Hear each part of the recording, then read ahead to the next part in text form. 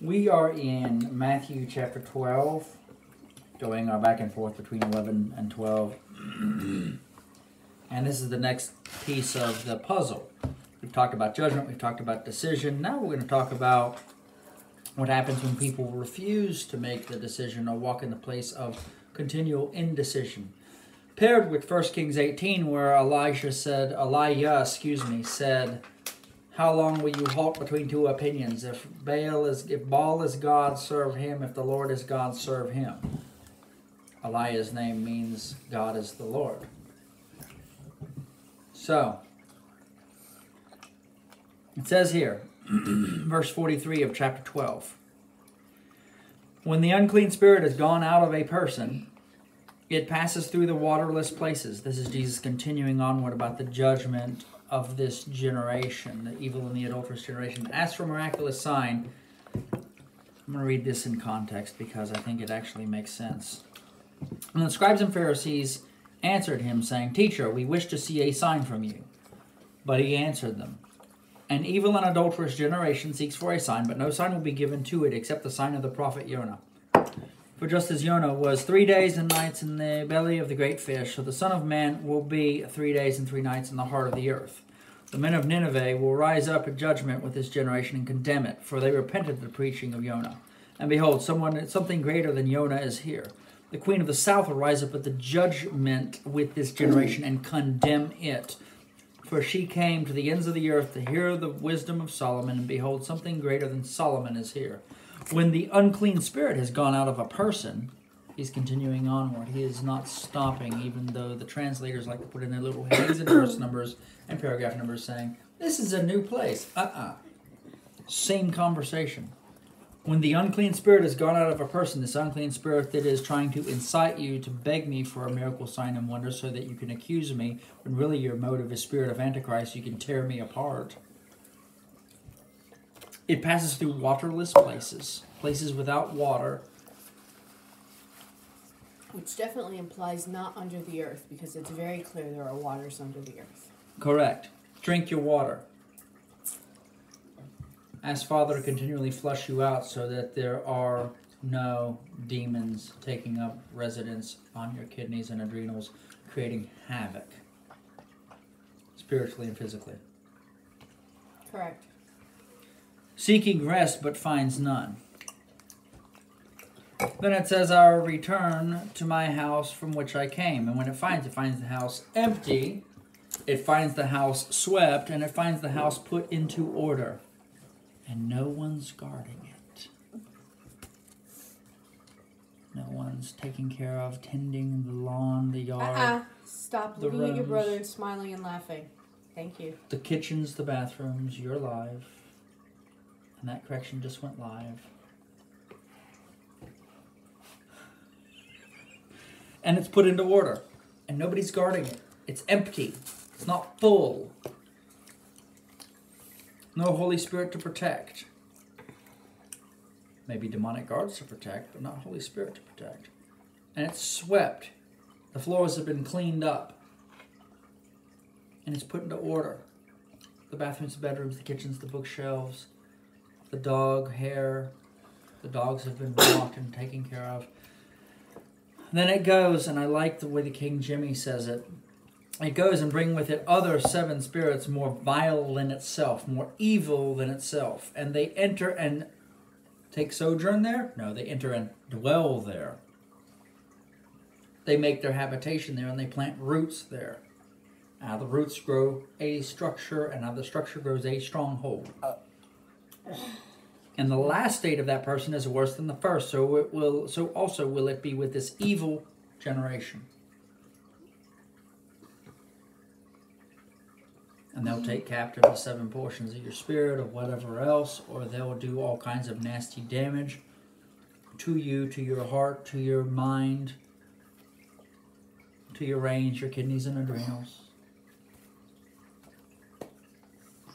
And it's an unclean spirit.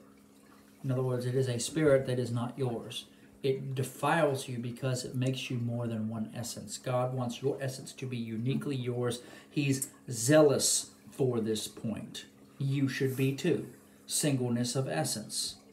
That is the illustration of not planting a field with two types of crops, not having a garment that's made of two types of material. There's a wholeness and a singleness. The issue wasn't, oh, can't have the fabrics because the nature of the fabrics. The issue is singleness of fabric. How long will you halt between two opinions? I'm going to take this and I'm going to take this, a little bit of this, a little bit of that. That's good for a recipe and for fragrance and for cooking and for taking care of somebody, to provide them with a good flavor and a good meal or whatever the case. But when it comes to what you're handing somebody materially in the spirit, when you bring sacrifice to the Lord, a little bit of this and a little bit of that. Fragrance offerings, the food offerings with the incense, yes. But even there is removal of the leavening, as we remember during Pesach, when we suffered without leaven and all the things that had leaven. Singleness of heart. Hand it over to the Lord. If you don't take the singleness of heart, then that unclean spirit sees a place to further defile you, because you're already defiled. You've related defiled ground because you've got two essences, two philosophies, and two mentalities, or more than one, two or more. I can't decide between this or that. You can't decide. It'll help you not decide even more.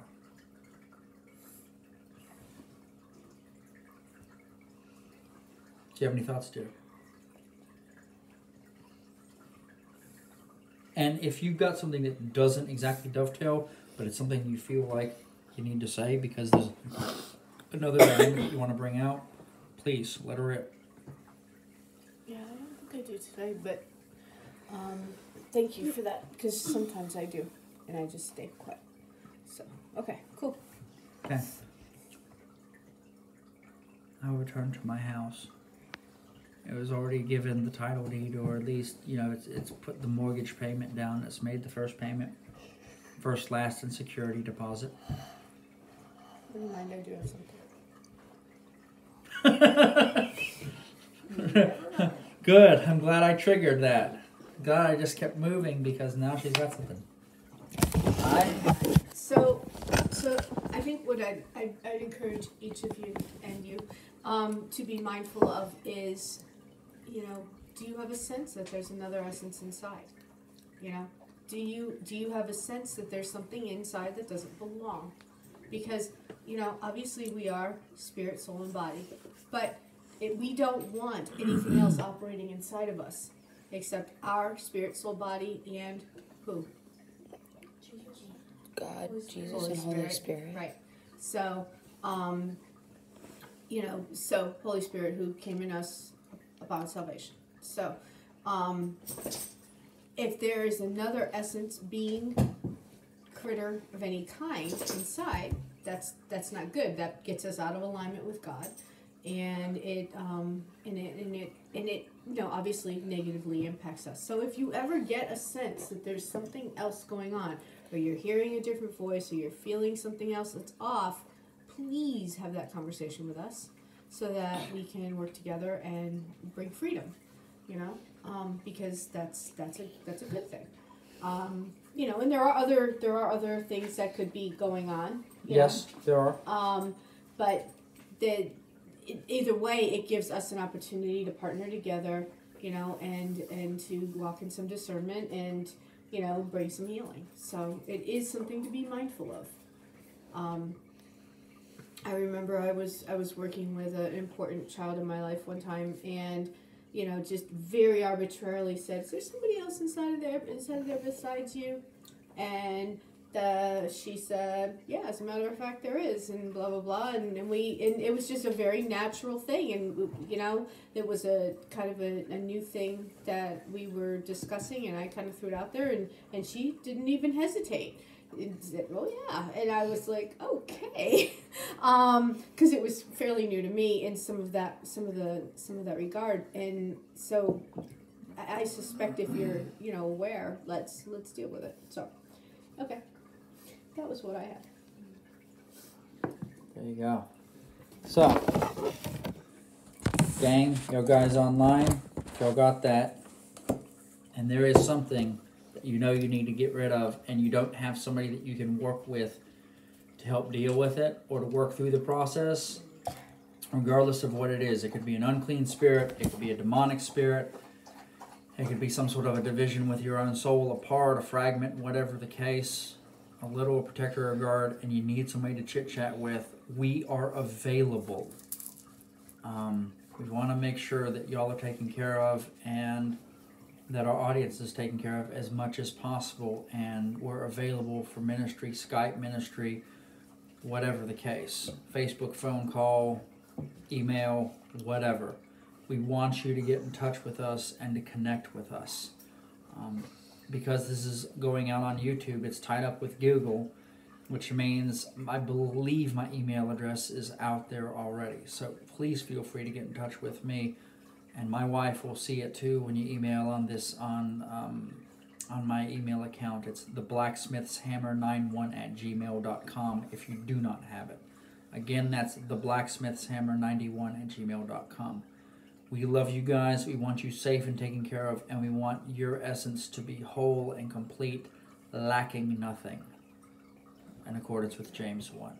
We love you guys, and from us at the gathering at Beersheba, we bless you in the name of Yeshua HaMashiach. Be blessed.